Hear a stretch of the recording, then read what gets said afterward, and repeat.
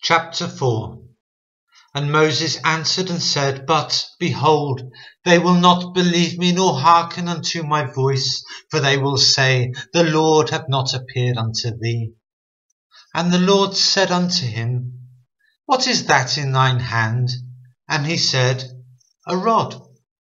And he said, Cast it on the ground. And he cast it on the ground, and it became a serpent, and Moses fled from before it. And the Lord said unto Moses, Put forth thine hand, and take it by the tail. And he put forth his hand, and caught it, and it became a rod in his hand. That they may believe that the Lord God of their fathers, the God of Abraham, the God of Isaac, and the God of Jacob, have appeared unto thee. And the Lord said furthermore unto him, Put now thine hand into thy bosom.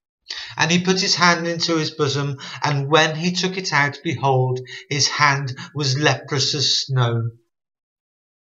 And he said, Put thine hand into thy bosom again. And he put his hand into his bosom again, and plucked it out of his bosom, and behold, it was turned again as his other flesh.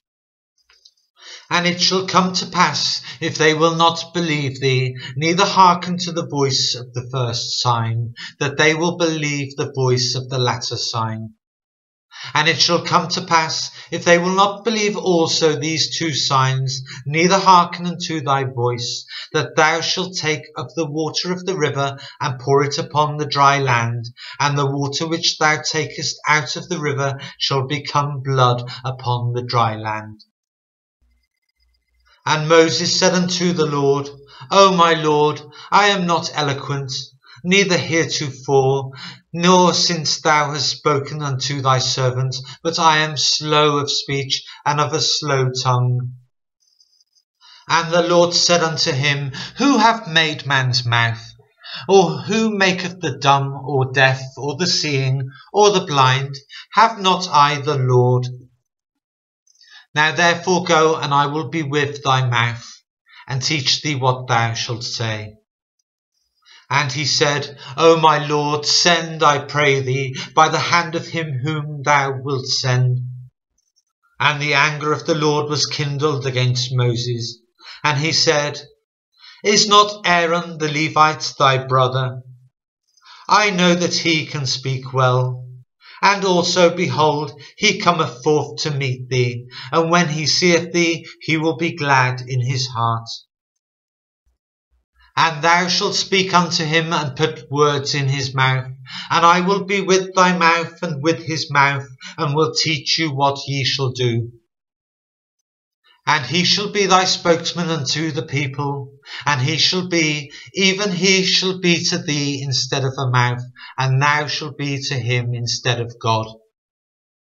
And thou shalt take this rod in thine hand, wherewith thou shalt do signs. And Moses went and returned to Jethro his father-in-law, and said unto him, Let me go, I pray thee, and return unto my brethren which are in Egypt, and see whether they be yet alive. And Jethro said to Moses, Go in peace. And the Lord said unto Moses in Midian, Go, return unto Egypt, for all the men are dead which sought thy life. And Moses took his wife and his sons, and set them upon an ass, and he returned to the land of Egypt.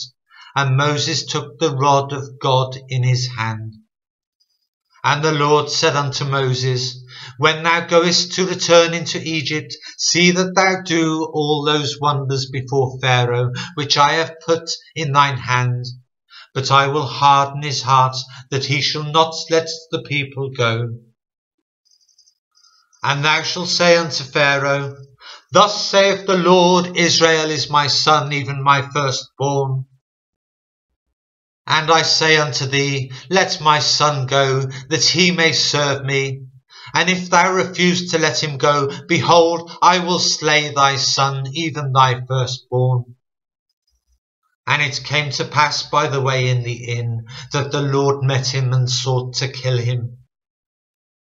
Then Zipporah took a sharp stone and cut off the foreskin of her son and cast it at his feet and said, "Surely a bloody husband art thou to me." So he let him go. Then she said, "A bloody husband thou art because of the circumcision." And the Lord said to Aaron, "Go into the wilderness to meet Moses." And he went and met him in the mount of God, and kissed him. And Moses told Aaron all the words of the Lord who had sent him, and all the signs which he had commanded him. And Moses and Aaron went and gathered together all the elders of the children of Israel. And Aaron spake all the words which the Lord had spoken unto Moses, and did the signs in the sight of the people. And the people believed, and when they heard that the Lord had visited the children of Israel, and that he had looked upon their affliction, then they bowed their heads and worshipped,